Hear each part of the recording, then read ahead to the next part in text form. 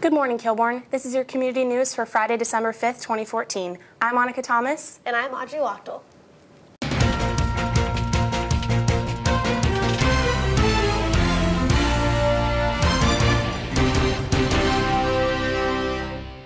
Every holiday season, Kilbourne has the opportunity to give back to our community.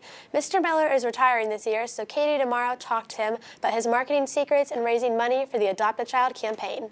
The holiday season is all about giving, and here at Kilbourne we have a great opportunity through Adopt a Child to help make a young child's Christmas a little brighter.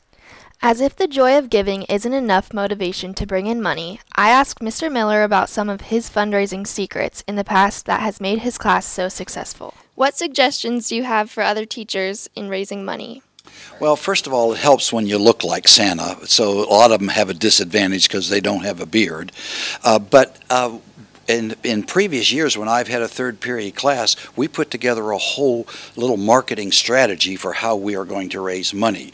So we might have, for example, a loose change day, and that's the day everybody empties out their pockets and their purses and their wallets with loose change. Have silent money day, and that is only bills can be contributed. Last year we did several things last year that were new.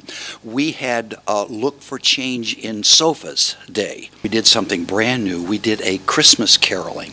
This was amazing. I had a class of 13 girls last year in an AP Lit class. So we went Christmas caroling in one of their neighborhoods. But we did several things to make sure that they were ready for us. First of all, we borrowed the younger brother of one of the students, and we also prepared a slip of paper that explained why we were caroling and what we would do with the money for Adopt a Child. So we would go, we'd have the boy, a 10-year-old boy I think he was, he would knock on the door, we would start singing. When the people came to the door, the little boy would give them the slip of paper. Now, it's hard if somebody is singing Christmas carols to you. It's hard when a little boy gives you a slip of paper saying, would you like to contribute? In 1 hour, we collected $190 for Adopt a Child. The deadline is Wednesday, December 10th, so keep bringing in money. Katie tomorrow, WKHS News. As one of the NHL's newest teams, the Columbus Blue Jackets are beginning to make a big impact on the league in the greater Columbus area. Zach Walton visited Nationwide Arena to give us new information on the season to come. The Columbus Blue Jackets were founded in 2000 and have made a strong impact in the past few years. They made their first playoff appearance in 2009 and had their first playoff win in 2014. So far, this season has not been ideal, but the Jackets are getting back on track as many of their injured players are returning to action. I spoke with former Jacket and current Fox Sports Ohio color analyst Jody Shelley about the organization and the season to come. So what significant changes have you seen take place in the club since you left the team in 2008? Wow, it's been a lot. When I was here, there was a different coach, and almost every player, except for Jared Bowl, is different. He's the only guy I play with on that team. So a lot of encouraging things, though. New general manager, new president, and I like the attitude here with the Columbus Blue Jackets. It's a work first mentality. And it's something that right now they're not on track with that, but they got a lot of guys injured, so hopefully they'll get back on track. What makes the Columbus Blue Jackets different from any other team in the NHL? Well, that's a really good question, Zach. What makes them different? They are a team that knows their identity.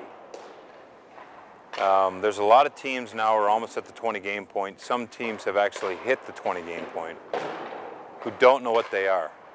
They don't know if they're a skilled team that wins with effort or an effort team that wins with a little skill. The Blue Jackets know what they are. They have an identity, and it's a relentless identity. It's something that they're proud of, and that the teams that leave the building here after a game, they know they've been in a battle with the Columbus Blue Jackets, and that's what they're like. They're like a dog that just keeps on coming, a dog on a bone. And, that's what makes them different, is that they have a strong identity, and when they play to it, they're very hard to beat.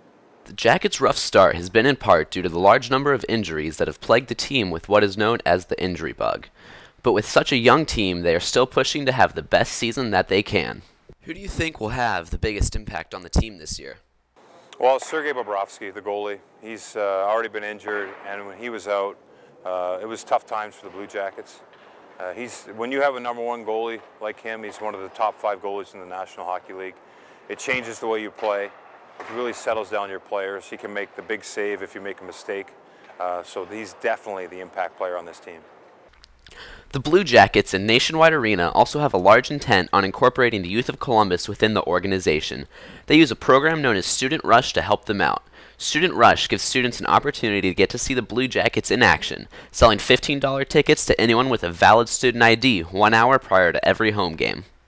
It's a great program, and I see the kids lined up there every single game that it's available. I think the tickets go on sale at 5 or 6 in the afternoon. I'm not for sure on the details, but $10 tickets, you get to come in and watch a National Hockey League team play on any given night. It's a pretty special way to acknowledge that this is a college town. One large feature of every hockey season is the All-Star Weekend, which this year will be hosted here in Columbus on January 24th and 25th. The hockey world is a small world, and to be the center of the hockey universe for 4 days is pretty incredible for the Columbus area and the Columbus Blue Jackets organization. You're going to have the top players in the world and their friends and family in the building. The National Hockey League will be here in all facets of their business, and this is a city that's very proud to host. They've hosted many events, great events on a world-class level, and it seems like we're ready to put on a show here in Columbus. So it'll be fun, it'll be exciting, and it'll be something that I think that the people of Columbus will be proud to see, that they're a part of a community that hosts such an event. Do you think the Jackets will make the playoffs this season? Yes. So come on out and support your Jackets as they make their way to the coveted Stanley Cup. Remember, all you need is $15 and your student ID. You can turn a boring night of TV into a fun night of hockey and festivities. Zach Walton, WKHS News. Have you ever wondered where the money for parking passes go? Hannah Byer and Abby Johnson tell us more. Have you ever wondered where the money from parking passes goes, or why we even have them in the first place? Abby Johnson and I went to the east parking lot and noticed there are quite a few cars without parking passes. According to our school treasurer, Julie Hammond, the money goes to the district fund and is used to maintain the parking lots here at school. Who checks for students parking in the right parking lot?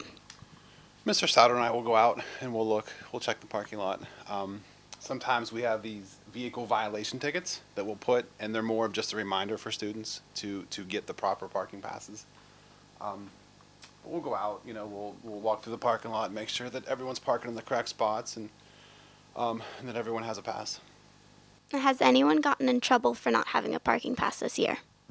Yes, not so much trouble, but we remind students to get their passes and help them through that process if they don't have one. Our deans are extremely busy, and as you can see, they are not able to catch everyone. So it is important to follow the rules and have a parking pass so that our parking lot will continue to be well maintained. Hannah Byer, WKHS News. Good luck to all winter sports who compete this weekend. Thank you for watching and have a great weekend, Kilbourne.